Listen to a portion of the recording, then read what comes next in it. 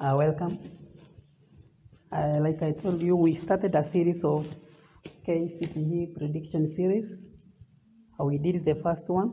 This is the series number 2, where we are going to deal with the higher purchase, commission, and loss and profits. So those are the things we are going to talk about: higher purchase, commission, loss, and profits. We are talking about money in general. So first, I want to remind you that higher purchase, this is the amount of this is the money that somebody uses to buy something slowly. Kama unataka kununua kwa mfano radio ambayo ina cost 10,000 na huna hiyo 10,000, unakubaliana na yule ambaye anauza kwamba nitalipa deposit ya 2,000, hizo zenye zimebaki 800,000 nitalipa kwa miezi 10 na nitakuwa nalipa kwa mfano 800 kila mwezi. Kwa hivyo hiyo ndio inaitwa higher purchase. Then the other price unafaa kujua inaitwa the cost price. Cost price ni ile unaenda kununua hiyo radio ama TV.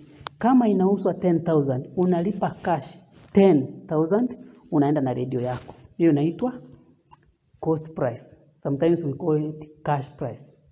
So this is the money you just pay and go with the item.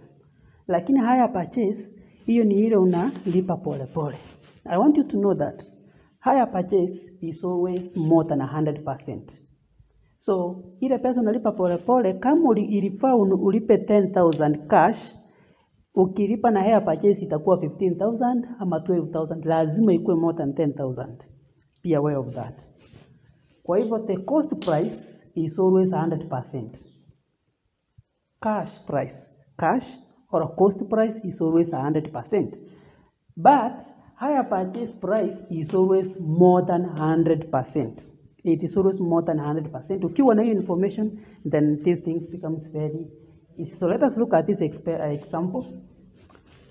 Higher purchase price of a bed includes a deposit of, before we even go to the next example, I'm forgetting something here. How do you calculate the higher purchase of something?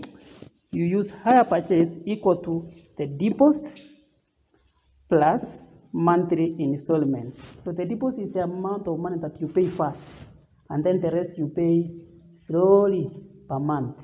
So the deposit, kama una pesa enough ya kununua kitu fulani, kama ni radio ama TV, kuna ile pesa utapeana ya kwanza inaitwa deposit. Ndio hiyo. So higher purchase ni equal to a deposit plus monthly installments. Monthly installment ni ile unalipa kwa mwezi pole pole. So let us look at this example. Higher purchase, the higher purchase price of a bed includes a deposit of Kenya shillings 2,500, and thereafter 10 monthly installments, each of Kenya shillings 750. The cost price is 2,000 less than the higher purchase price. By what percentage is the higher purchase price more than the cost price? So I think the question is very clear. So let us look at how to go about this question. So we know that higher purchase, in short we write higher purchase equal to deposit plus monthly installments. So we have been given the deposit is 2,500. So the deposit is 2,500 plus monthly installment. We had 10 months. So the month is 10 times each month we pay 750. So times 750. So this one will give us 2,500 plus 7,500. So the total here equal to 10,000 Kenya shillings. So it means that the higher purchase price of this bed is 10,000 shillings.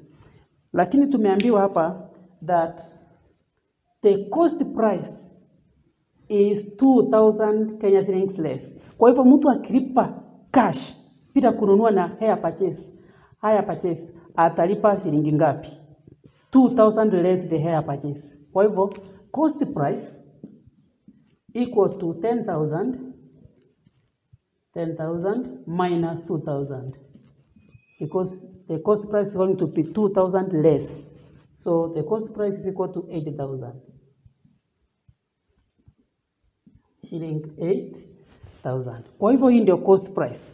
But I have told you that hire purchase is always more than 100 and the cost price is always 100%. That information is very important.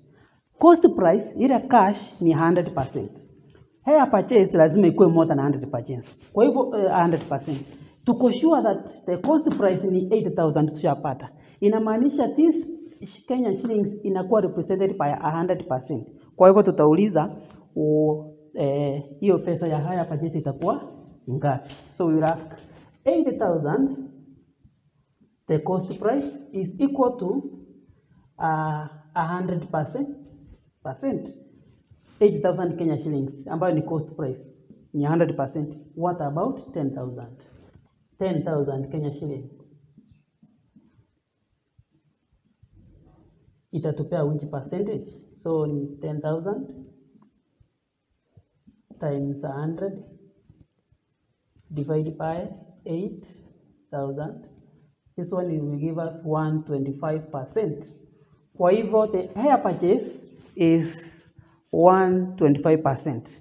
But I have told you that hire purchase is more than 100%. You can see by yourself that hire purchase is always more than 100%. But the question asks, by what percentage is the hire purchase price more than the cost price? So it is 125 minus 100. So our final answer is 125 minus 100. And this one gives us 25%. 25%. So hire purchase never misses in any exam of K.C.P.E exam. Therefore, you are sure of free marks. Practice makes perfect. Let us look at another example. The hire purchase of a TV is 20% more than the cash price.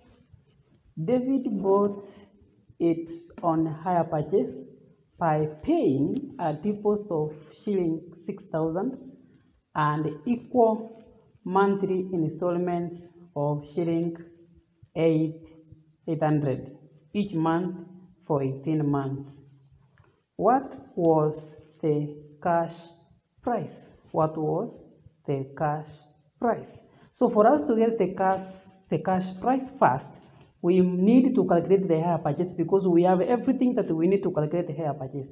We have the deposit, we have each month the monthly installments, whereby it is 18 months times 800. So we started there.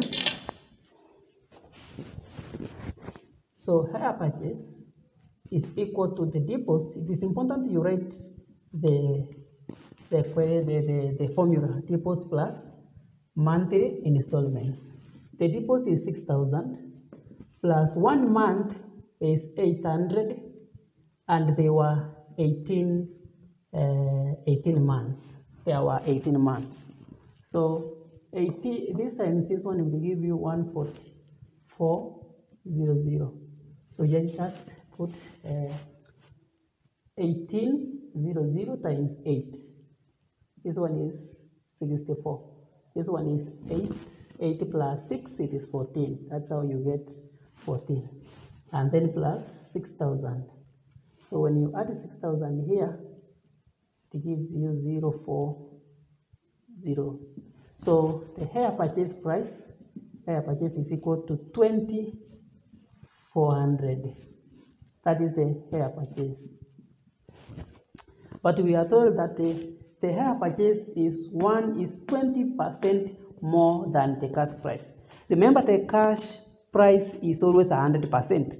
And if the hire purchase is 20 more, it means that the hire purchase is 120. 100 plus 20. So this money, 120%, which is hire purchase, is equal to 2,400.